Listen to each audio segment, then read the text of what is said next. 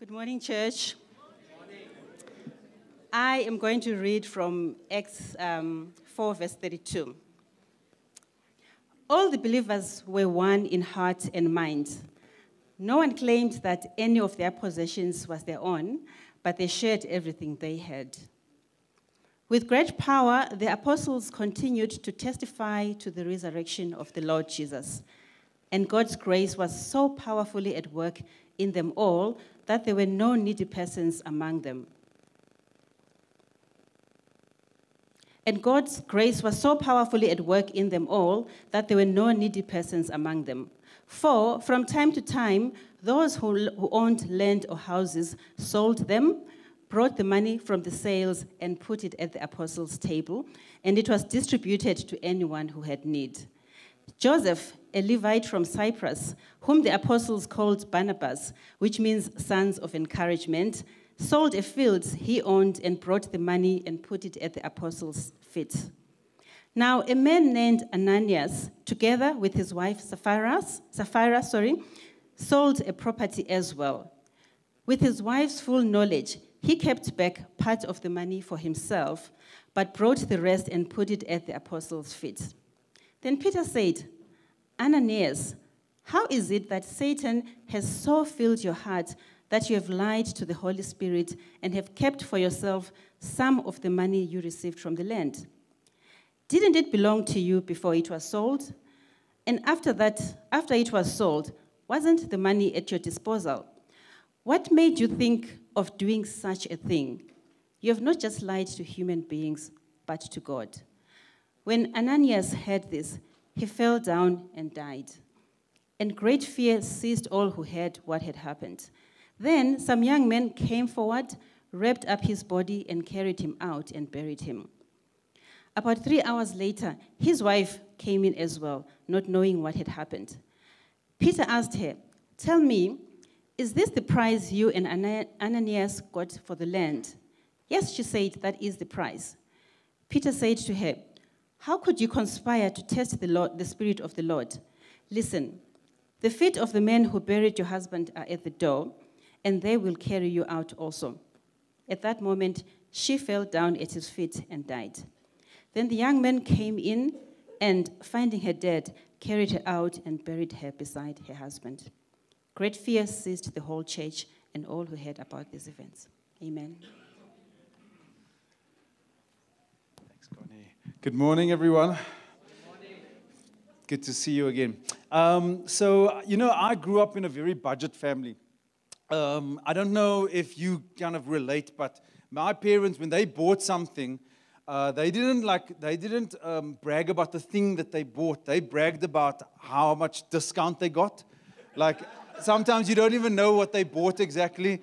My mom would be like, 60% off. I got 60% clearance sale. Like, you know what I mean? And I'm like, I don't know what you even bought, Mom.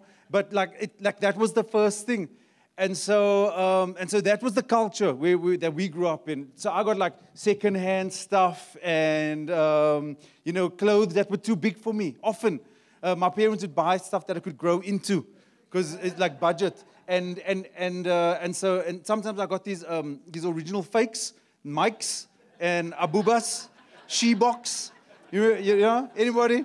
You been there? And so the combination was terrible because I remember one day going to school and my school pants were like up here because I was growing fast, but they didn't want to buy new school pants for me. So like it would be up here, and then I would have these big shoes on, like 4 sizes too big for me. And I kind of looked a little bit like Michael Jackson, like, you know what I mean? And then I didn't like it because I got bullied because of it. So the kids would walk past me and they would shout, "Langfooter!" And then they would like step on my feet. I didn't feel it though. There's a lot of space. Jokes on them. But so today I don't like bargains and stuff.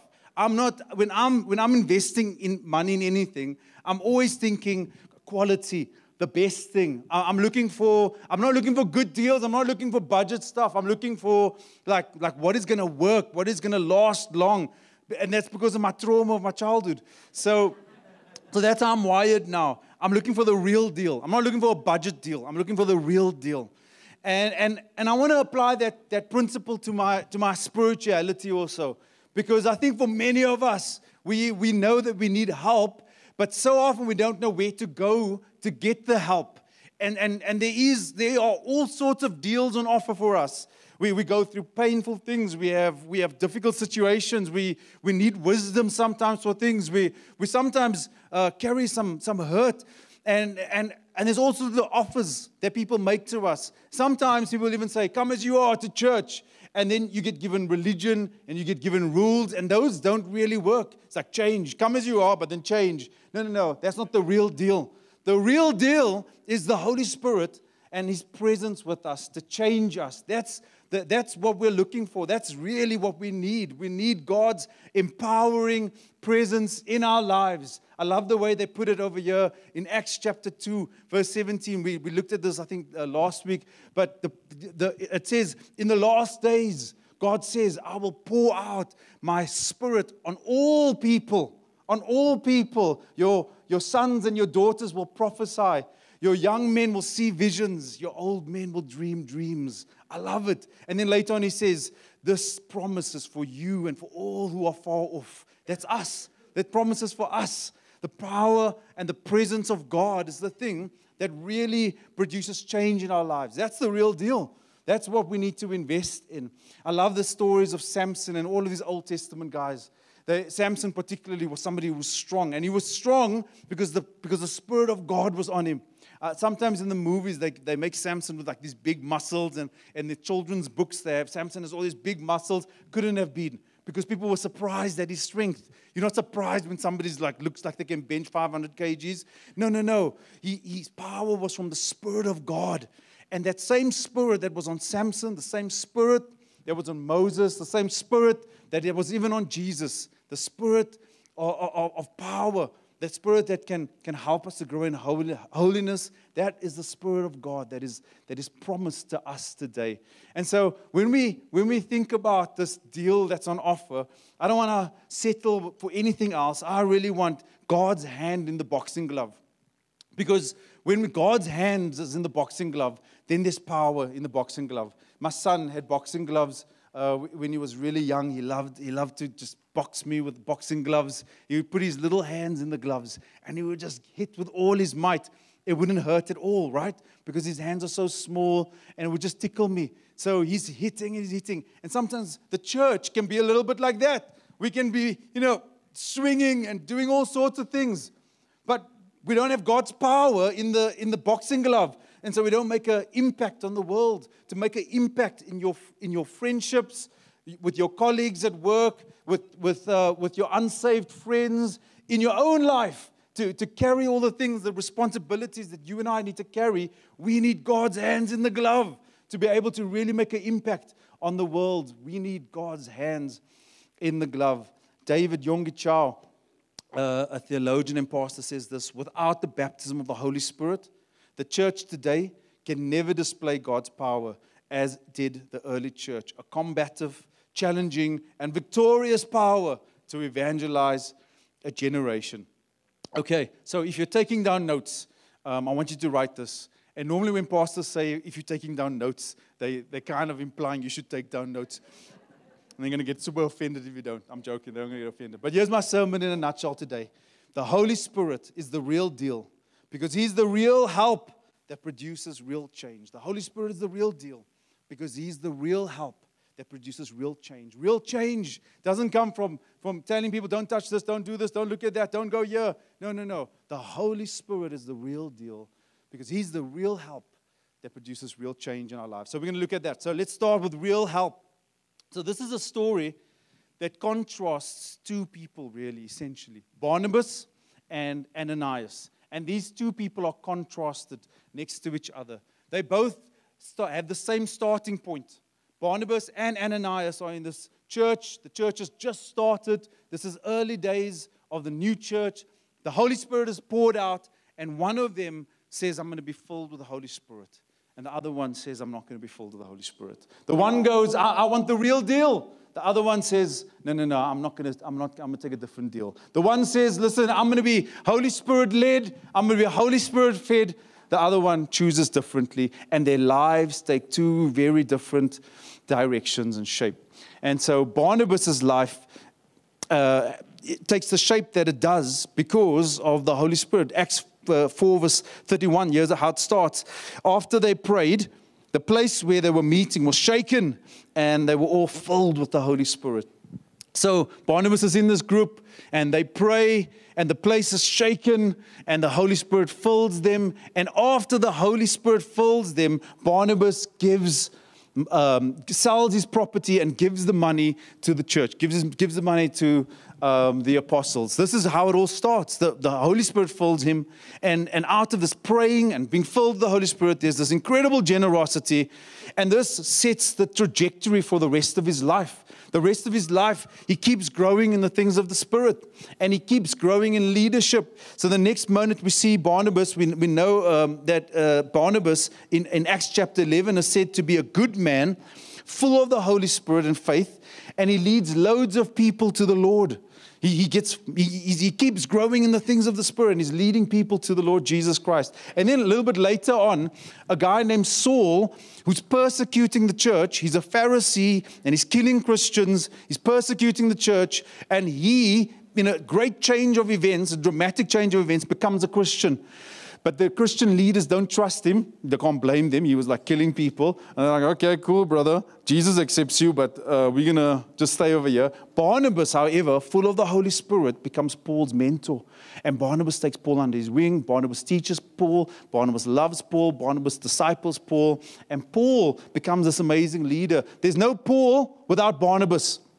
And so Barnabas grows in his ability to mentor and disciple people. And then the last chapter of Barnabas' life, we know that Barnabas himself becomes an apostle. Barnabas, so full of the Holy Spirit, keeps yielding more and more of his life to God, becomes an apostle. He wasn't part of the original 12, but in chapter 14, he's listed as one of the apostles alongside Paul, and he's grown possibly in leadership, he's grown in boldness, he's grown in his ability to disciple people, to love people, he's grown in generosity. He started in Acts chapter 4, but this has probably grown. He's given his whole life now to Jesus, and he becomes set apart as an apostle. What a life. What an amazing life. And I think it's so important for us to look at the evidence of a changed life like this. To look at the evidence of somebody changing. Perhaps these people that you know, that their lives have changed because ultimately it proves the Holy Spirit's presence in their life. And for me as an engineer, I studied engineering. And before I got into Christian ministry, I was working in it as an engineer. We are trained to be logical. We're trained to be evidence-based. We're trained to scrutinize the facts of situations. And so when I became a Christian, it was hard for me to accept that there is possibly a spiritual realm out there because you can't prove it. You can't look at it under a microscope. You can't see it with a telescope. And so it's hard to go, is this really that important? Because I'm investing so much into this. And what I started to realize is that there is a proof for God. It's a different kind of proof. It's not a mathematical formula. It's not you can't see God under a microscope, under a telescope. But Jesus said, he said that the Holy Spirit is like the wind. You hear its sound, but you cannot tell where it comes from or where it is going. So it is with everyone born of the Spirit. In other words, you can see change in people's lives. You can hear the effect of the wind. You can see the leaves moving around and rustling around. You can see the effect. You can analyze the effect and know, actually, the only reason this has changed, the only reason that's happening is because there's wind. And so it's a different kind of proof, Jesus says. A changed life is a dramatic evidence of the presence of God. The science hasn't disproved God in that sense. No. The science says, listen, I'm going to observe what is. Christianity tells you why what is. why this has been this way, where it all comes from. And so these are two different questions. But we have to look at people's lives who have been changed. There's a debate that happened between Oxford professor John Lennox and Richard Dawkins. And they're debating. Richard Dawkins is an atheist. John Lennox is a Christian. And Richard Dawkins says to John Lennox, I can't believe in a spiritual realm because I can't prove it. I can't see it. I can't observe it with a microscope and a telescope. So I can't trust it. And John Lennox says to him, yes, you can. You can prove it. You can trust it. And Richard Dawkins says, no, I can't. I can't see it. I can't trust it. And John Lennox says to Richard Dawkins, listen, do you trust your wife? And Dawkins says, I do trust my wife. And then John Lennox says to him, can you prove it with a mathematical formula? Can you observe it under a microscope? And Dawkins just laughs because he knows that there's a different kind of evidence. There's an evidence where you experience something. I don't trust such because of a mathematical formula. No, I've experienced something. And it's a similar thing with the power of the Spirit. He comes and he changes you. You say yes to the real deal, to the power of the Holy Spirit in your life, and you experience real change. And that proves the power of God. So often we say no to the real deal, and it just makes life harder than what it already is. It's like people who go camping. I mean, I'm not judging anybody here. Each to their own. But campers, you know what you do. You know, it's raining outside.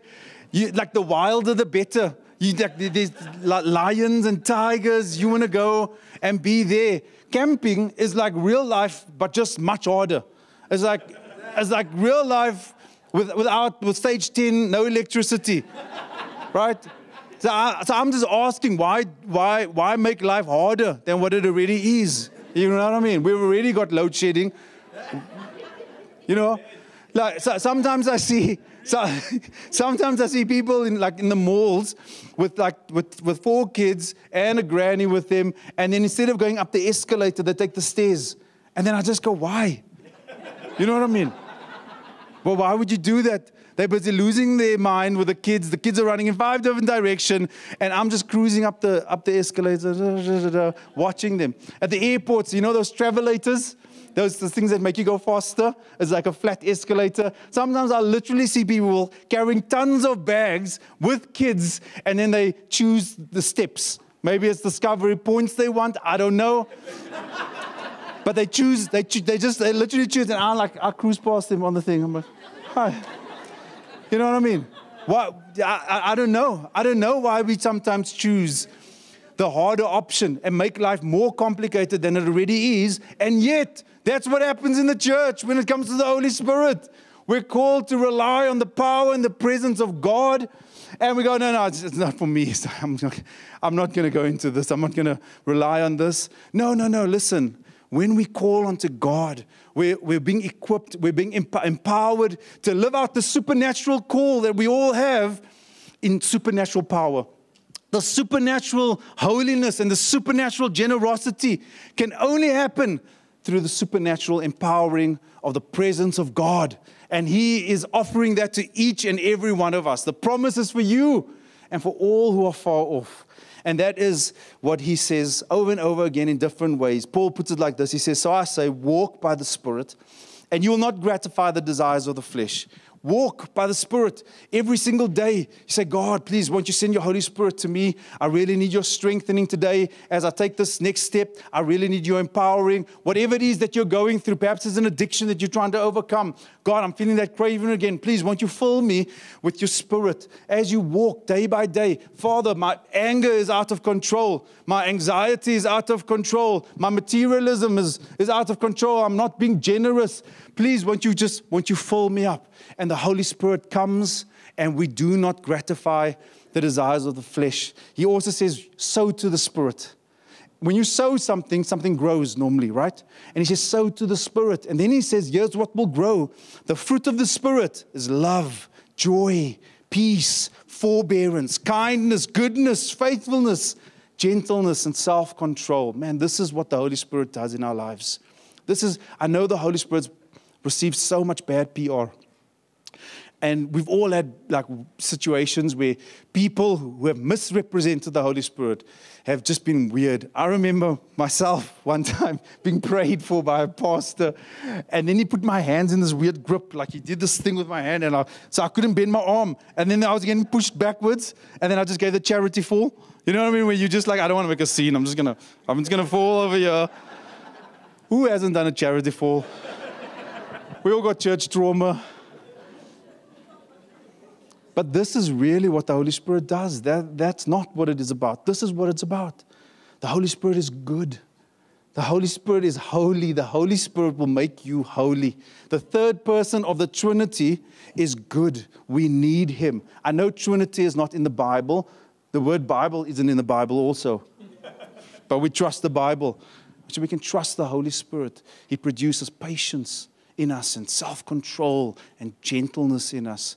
He's the real deal. Anything else is not real help. Anything else will cause us to fall short. Is like doing camping and won't really help us. It's not weird. It's not unscientific to rely on the Holy Spirit and He's empowering. So number one, the Holy Spirit is our real help. And number two, the Holy Spirit brings about real change in our lives. Now, there's a contrast between Barnabas and Ananias, and there are three ways at least, there's a couple of more, but three ways at least that change happens in Barnabas' life and change happens in our lives. The number one is real generosity, real friendship, and then real identity. Real generosity. Ananias chooses to rely on money rather than on the Holy Spirit. That's what essentially happens. And he holds back some of the money. And he, he can't let go of it. He grows in materialism. Barnabas grows in the things of the Spirit and loves money less. As the Spirit comes, we're able to let go. We're able to be generous and redirect our resources. That's what this is about. This is about ultimately who we ultimately rely on. Who's ultimately our security? Where do we ultimately run for safety? This is what happens in the disciples' lives. In verse 34, this is what the Holy Spirit does. From time to time, those who owned land or houses sold them, brought the money from the sales, and put them at the apostles' feet.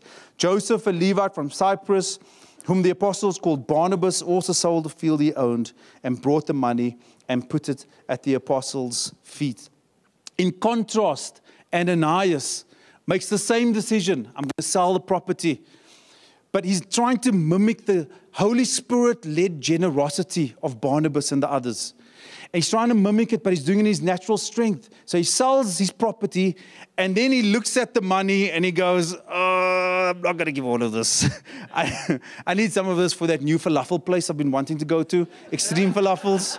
I really want to get spinners for my camel. I've been really like I want like those cool neon lights underneath the camel. So I'm just gonna keep this bit over here, and I'm gonna give the rest. As we grow in the things of the Holy Spirit, our reliance and the sense of fear that we need to have money and stuff, that's the ultimate provision, starts to diminish. And God gives us a heart for the things that He has a heart for.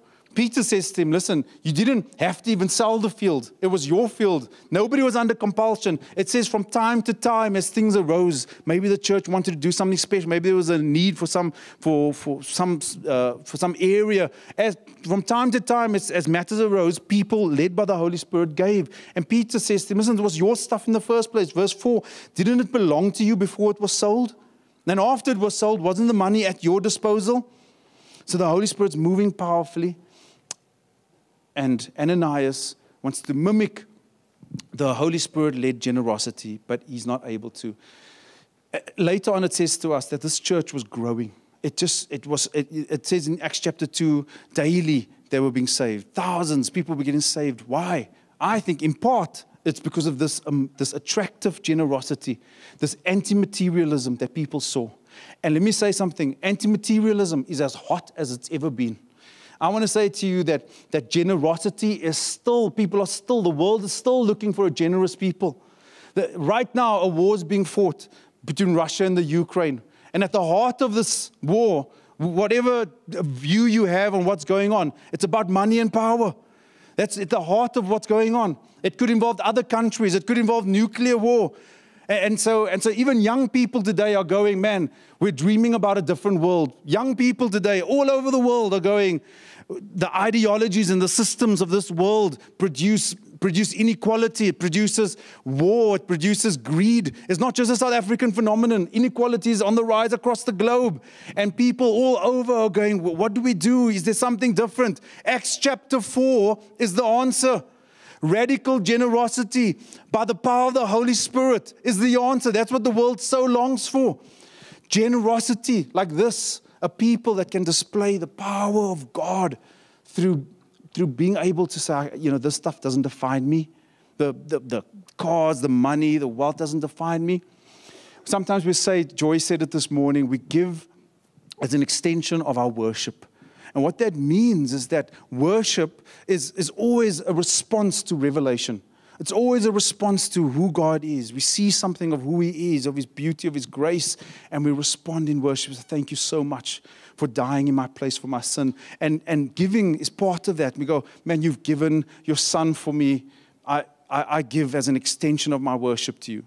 And the Holy Spirit will come and will reveal stuff about who God is and what He's done in our lives. And we'll respond and we'll go, man, I worship you with my money. I'm so grateful that you've included me in the people of God. We've welcomed people in this morning.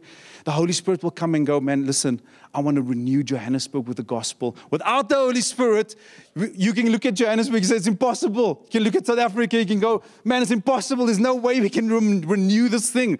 Things are bad. But the Holy Spirit will come and inspire you and say, listen, I want you to give to this because we can do it. It's only something that the Holy Spirit does. And then we use our money for the extension of His kingdom. The Holy Spirit will come. And when we feel fearful in releasing money, in giving, in being generous towards the poor, towards others, the Holy Spirit will come and remind you, hey, listen, didn't Jesus promise that He would give you the kingdom? I said, do not be fearful, little flock. I want to give you the kingdom. And then He says, sell your possessions and give to the poor. It's only the Holy Spirit that can do that in us. Tithe, the word tithe means tenth. It means that everything that I have belongs to Him. Every single thing. All of it comes from Him. And from His own do I give. And the Holy Spirit will come and say, listen, remind me, Holy Spirit, my help comes from you. Everything I have comes from you. This is not about not loving money or not enjoying money. This is not about, not making money. Please make as much money as you can and enjoy your hard-earned cash. This is about who I turn to, who's my ultimate hope.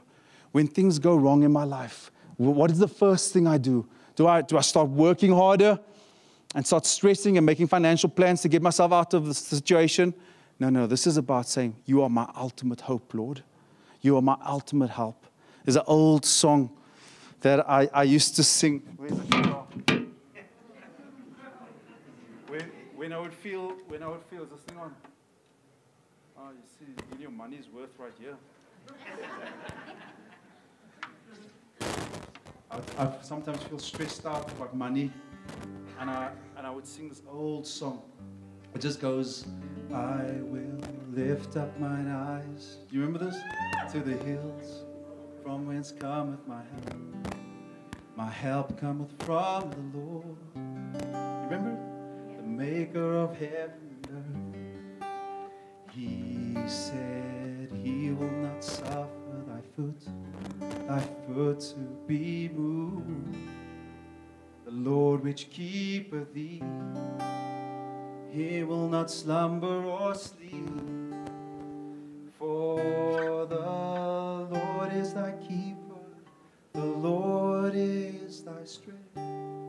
Upon thy right hand, upon thy right hand. No, the sun shall not smite thee by day, nor the moon by night. He shall preserve thy soul, even forevermore. Come on. Oh, my help, my help, my help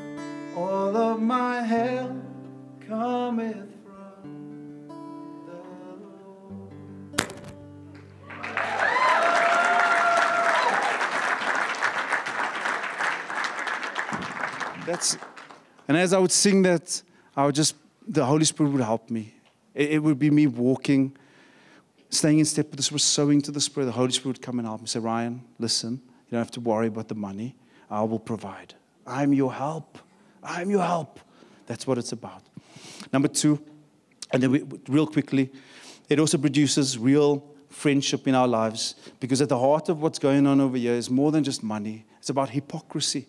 It's about Ananias using the community, needing approval. That's what it's about. Ananias sells the property, and then he says to everybody, listen, I've sold the property for so much, and you can have all of it. He didn't have to do that. He didn't have to lie about it. Why is he doing that? Because he wants the approval. He wants to be seen like Barnabas is seen. He wants to be seen like everybody else is seen. He wants the social capital, perhaps to impress people, impress leaders. And he says, no, this is everything. But it isn't. And so sometimes we can find the light in the approval of other people instead of the approval of God by His Holy Spirit. There's this pastor, John Piper. He has this famous statement that he says, God is most glorified in us when we are most satisfied in Him. And what he means is that when God is my chief delight, when His presence when nothing can compare to His presence with me, when He is the number one thing, not the approval of people, not money, not anything else. When God is our chief delight, He is most glorified in us. The inverse is also true. When everything else is less, when everything else is more than God, when my chief delight is the approval of people, money, when my happiness increases with my salary, then God is not glorified in me.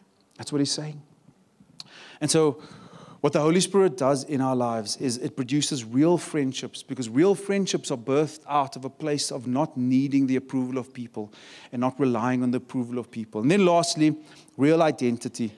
It says that all the believers were one in heart and mind. And that is a phrase that is actually repeated. It comes up in chapter 2. It says all the believers were together and had everything in common. And so what this is about is more than money. It's saying that the disciples became this new community.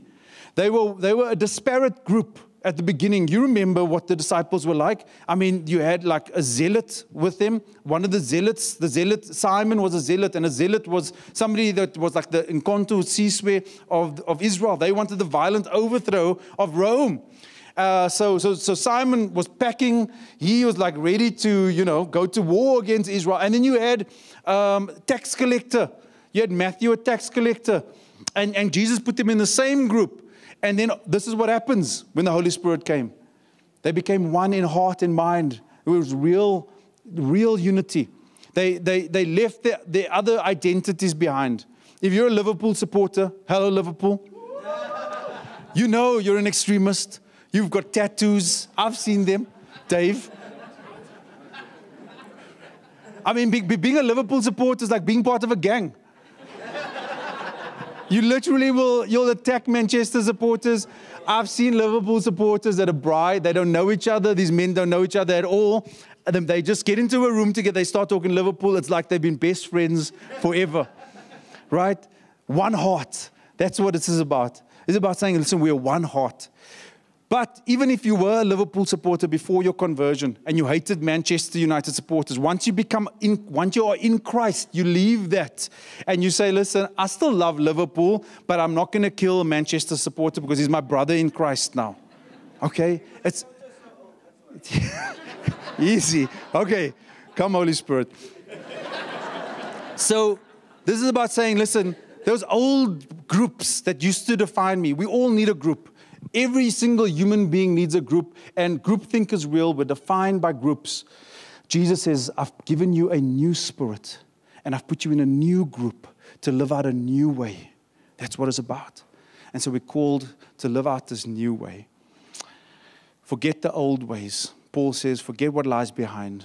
Press on to take hold of what Jesus has taken hold of you for. But you need the Holy Spirit's help to produce the Holy Spirit's change in your life. So I want to pray for you.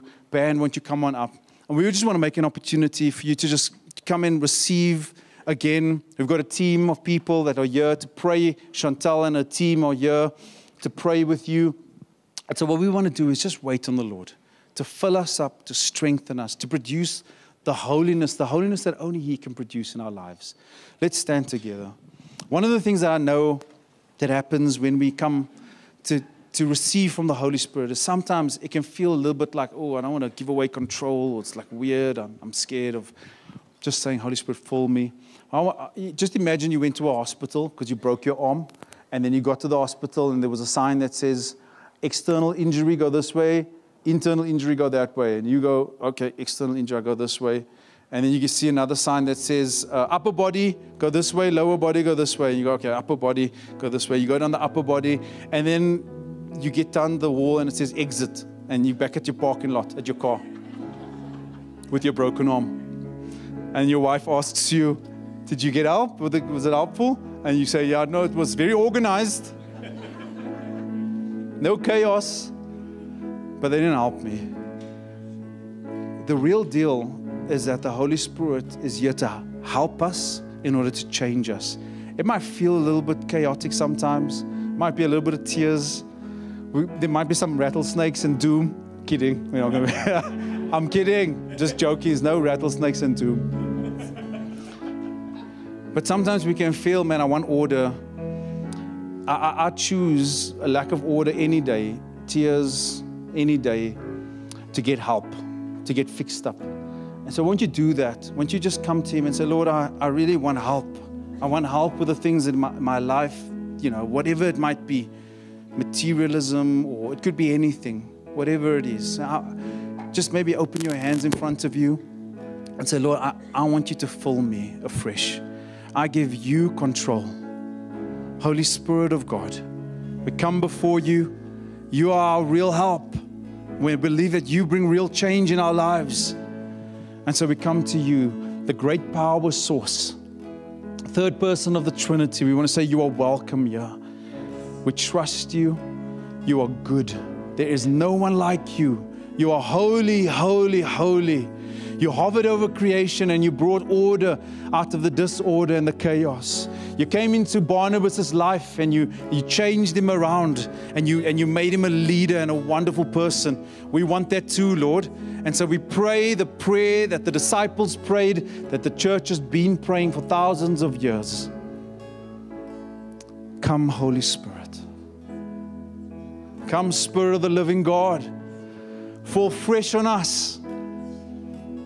We need you, Lord. Maybe just pray that in your own heart. Come, Holy Spirit, come.